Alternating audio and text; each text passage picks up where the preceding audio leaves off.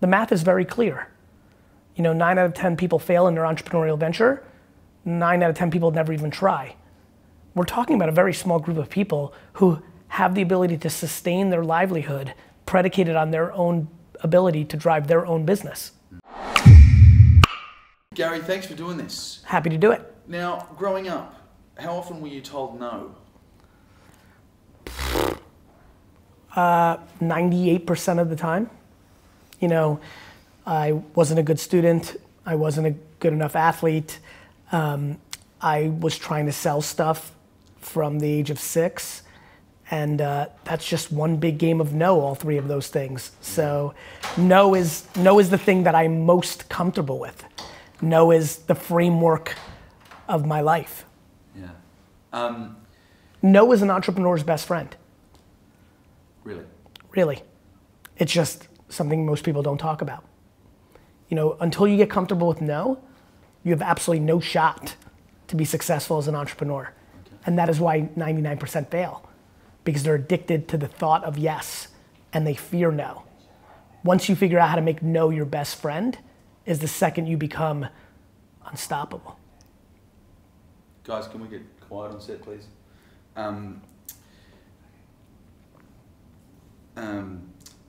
Did you fail school? Did I fail it? I got through it, but that's because America, they don't want to fail you. I literally never opened my book in high school, and they passed me. So what I observed later in my life was, it was worse data for them to not pass me through than it was for them to actually care about me. They didn't need the statistic of somebody failing for their record. They could care less about the fact that I wasn't getting educated in their point of view. And that was just fine by me because the way they wanted to educate me was not something that I believed in either. And so it was a good trade. Did the school fail you? What's funny? Yes and no. In the past I would say yes. The school failed me, but I also chose to fail within that environment. So the school has a system and they don't adjust. And then it's up to the child or the student to conform or not. So I think we failed each other. The good news is I don't think it had an impact on either. Did it harness your creative 100%. Entrepreneurial desire? Yes. I don't think I've ever articulated the relationship with no as well as I did in the first question here, ever. It's funny how you'll never know what's gonna come out of your mouth. Yeah, I think one of the great vulnerabilities of our society right now is that we overcoddle children and we give 10th place ribbons and we do all sorts of things to try to make people feel better. And what we're creating is false environments. And we're creating a lot of anxiety and worry because once they go to the real world doesn't understand that game. The market does what the market does. There is no mommy or daddy to make it better. And I'm very grateful for the way I was brought up as an immigrant, as a losing player in the norms of the way we looked at it. And I would say that adversity has been the foundation of my adulthood success mentally, let alone financially. Well, you didn't have it easy. You had it really hard, right? It's funny. Yes, by the way it's read, right? Immigrant upbringing, working like a dog since I was 13, but I was that animal. We look at athletes and we say they didn't have it easy. They had to train so hard for the Olympics. But then if you go talk to that 16-year-old skier, it's all she knows. All I knew was how to be a working dog. Yeah.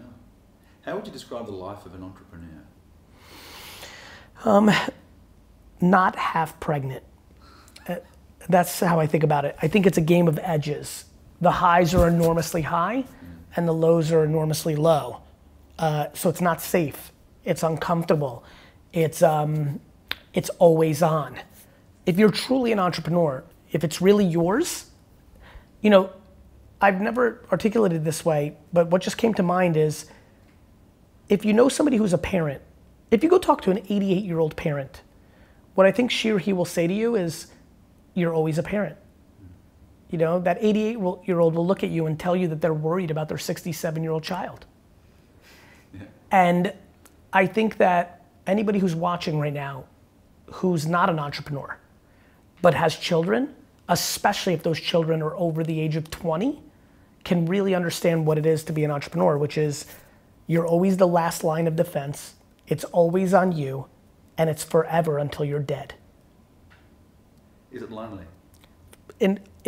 Unbelievably lonely, which is great for me because I, believe it or not, am unbelievably comfortable with 5,000 people in an audience and 50 people around me as I am sitting by myself. As a matter of fact, on this trip, I requested to have some flights by myself because I'm in some really thoughtful mode and I want it. I like being lonely. I enjoy it. And in my own head, I'm the loneliest. And I think that that is a strength of mine, not a weakness. Is it worth it then? Hell yes.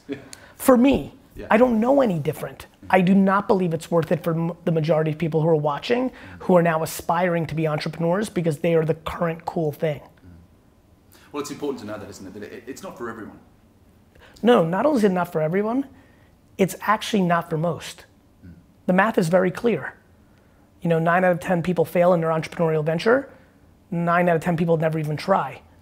We're talking about a very small group of people who have the ability to sustain their livelihood predicated on their own ability to drive their own business. It's really interesting how you set it up, and you set it up perfectly in my opinion. We are currently in the golden era of entrepreneurship. Everybody wants to be one. It's actually not for most people. Now, on the flip side, let me go contrary. The internet allows for the first time a lot of people to actually be one practically. It's that it's lonely. It's not that you can't do it. The people that are watching right now, I believe they can do it. I believe they can make $1 million, 100,000, forget a million, 100,000 a year selling, a bikini they made on Instagram. I don't think most people are inherently good at the pressure that comes along with it. Yeah. Which is year 1, it's 100,000, year 2, it's 400,000. Year 3, it's 200,000 because Instagram changed its algorithm and new competitors have come in.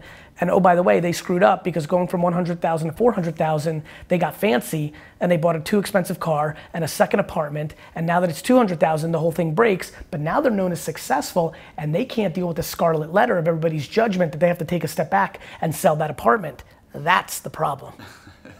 Got it? Got it. Have you heard of the tall poppy syndrome? No, but it's funny you said that because 3 people tweeted that exact terminology to me on a flight last night. Yeah.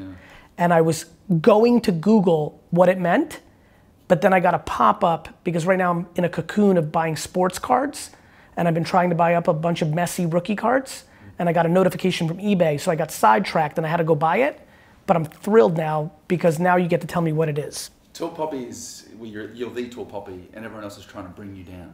I see. Yeah, so it's called the tall poppy syndrome. It's funny, I have a saying that says there's 2 ways to build the biggest building. 1, just be good enough to build the biggest building in town. 2, try to tear down everybody else's building.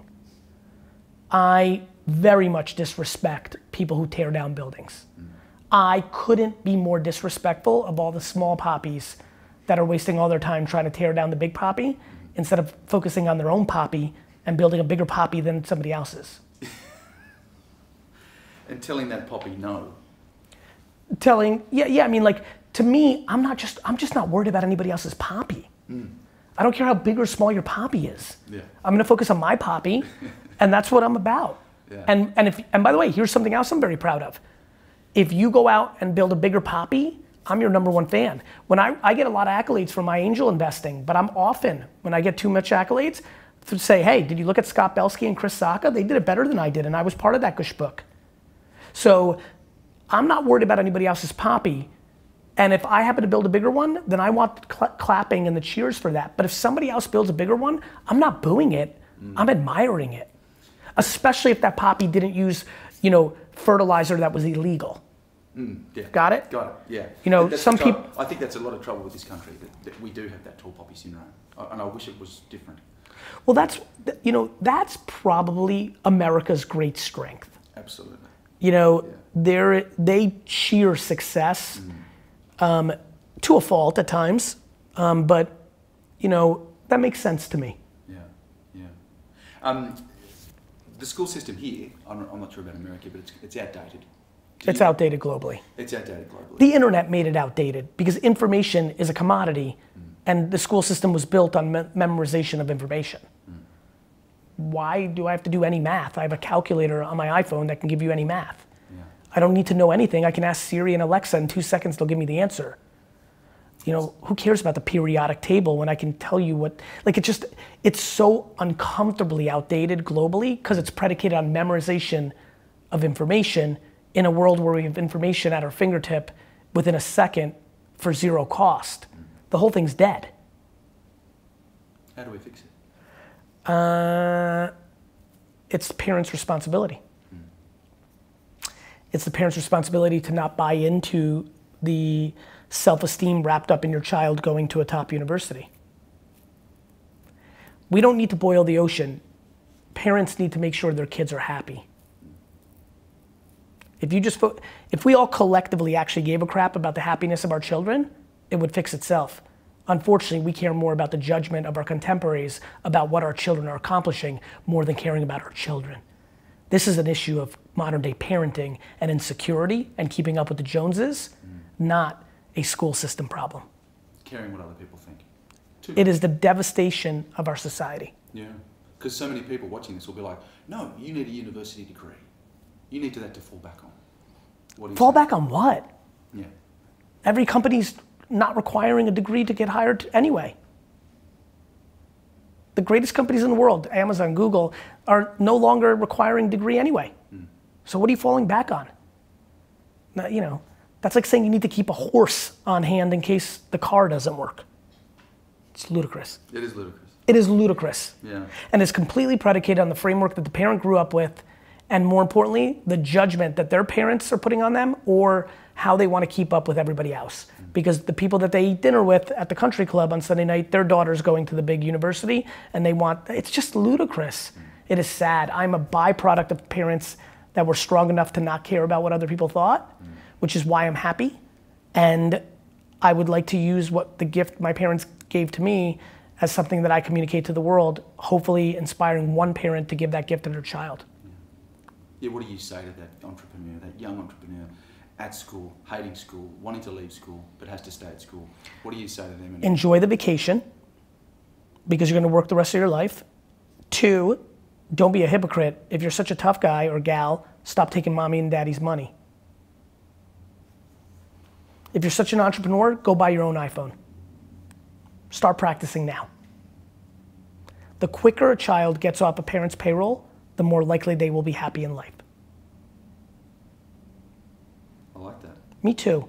Because, you know, it's funny, I gave this talk at USC and it was parents and kids. And it was a really funny talk because depending on my answers, one of the 2 of them would be thrilled. You know, parents, stop crapping on millennials. You're the ones who parents them. Everyone's like, hey, the kids. Kids, get off the payroll. If you're such a tough guy, don't let your parents pay for your sneakers, your iPhones, and your Uber. Parents would clap. And I was watching this audience, and the reality is there's 2 sides to every story. And I talk a lot about putting pressure on modern day parenting, and kids flood in, they're like, yeah, GaryVee, you got my back. And I'm like, stop taking mommy's money. And they're like, wait a minute. You know, because if they want the new Jordans or the new Supremes, right? Or if they want a new car, all of a sudden entrepreneurship is not as cool. You can do it yourself. They want entitlement. And there is no entitlement in entrepreneurship because once it goes real, it gets real fast. Yeah. Holiday's over. Holiday's over. I enjoyed my high school and college years. It was an 8-year vacation. I packed in those hours because since then it's been real. Brilliant. I think that's all I need. Good. Gary, that's perfect, my friend.